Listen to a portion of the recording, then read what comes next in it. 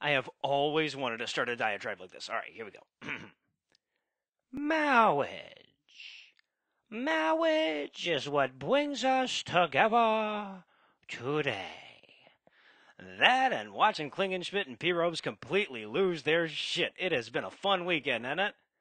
Yeah, I have a Facebook profile under my real name, but I almost never go over. There's just too damn many religious bigots in my family, and it's all but impossible to scroll by some of this shit without formally disowning them. But this weekend, you can bet your ass I checked it out, and I reveled in their fever pitch of collective terror. The gazers coming for 'em, yo!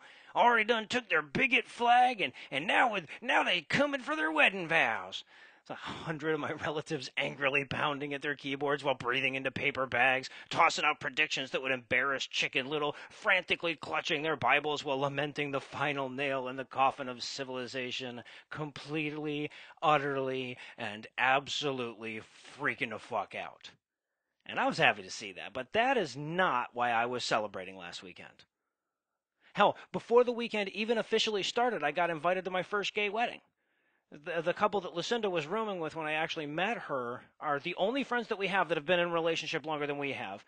They called us Friday, happier than I have ever seen them in the 20 years well, we did a lot of ecstasy together back in the day. So let's just say happiest I've heard them in a long time. So anyway, we got invited. I volunteered for maid of honor duties. My wife's pretty much a shoe-in for best man, so it could be a lot of fun. But to be perfectly honest, that's not really why I was celebrating this weekend either. You know, probably should be, but it isn't. I'm going to have plenty of time to celebrate with them when they actually tie the knot. No, this weekend, I was just celebrating the fact that we've wrestled yet another piece of our culture back out of the hands of a church that only had it because they stole it in the first place. We have liberated marriage despite their centuries-long effort to bolt it to the floor of their church.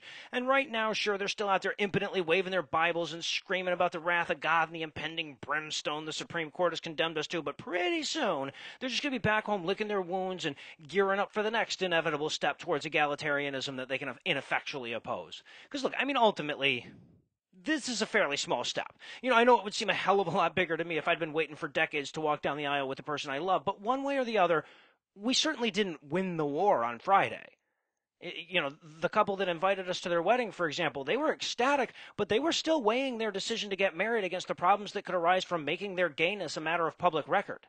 You know, because in the state of Georgia, it's still legal to fire somebody for being gay. It's legal to discriminate against gays in all kinds of ways here. And while we're on the subject, seems like the L, the G, and the B are outpacing the T a bit of late, and all these derogatory bathroom bounty laws and shit have yet to be adjudicated. So yeah, there's a lot to celebrate, but we're still in embarrassing ways from equality. And it's downright shameful how slowly we're moving. We should kind of do this all at once, shouldn't we? But look, for those of us that are going to be basically unaffected by the legality of gay marriage, this is still a damn significant symbolic step, because look what really happened here. You know, Christianity basically gave this one everything they had. They passed laws, they passed amendments to state constitutions, they poured money into ballot initiatives, they bought politicians, they bought bureaucrats, they bought judges. They spoke with a damn near unified voice. They made threats, they filed lawsuits, they screamed from every microphone and pulpit that they had, and they lost. They employed every scrap of social influence at their disposal, and they could not move the needle. They drew their line in the sand, we crossed it, and they had no choice but to retreat. Think about it. The last time they dug in their heels this deep, we had to fight a war that cost more than 500,000 American lives. This time, we just pushed them over. You know, we've seen this shift coming for years, of course, but we've always had to temper the demographics by reminding ourselves that the nuns aren't atheists. You know, when we see these radical increases in the non-religious, we say, yeah, but those spiritual but non-religious fuckers, they're not on the right track exactly. They're still really annoying. But for religion to lose its power, we don't need a huge number of atheists necessarily. People who believe in some ill-defined, semi-tangible, pseudo-pantheistic, Akashic connection nonsense, they can't be rallied from the pulpit. You know, sure, they'll fuck up laws about the regulation of herbal supplements or something, but the anti-abortion, anti-contraception, anti-gay, anti-progress platform of the church is fatally ill, and the gay marriage decision last week was the x-ray that revealed the tumor. And it isn't just me that sees it that way, by the way. The Christians see that too, and that's what they're freaking out about.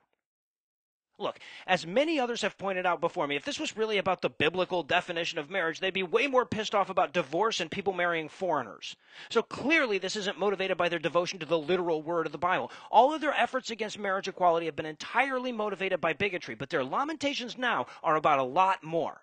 Yes, they are saddened by the fact that those damn sodomites get to eat cakes like normal people and stuff, but they've got a lot more to bemoan than that.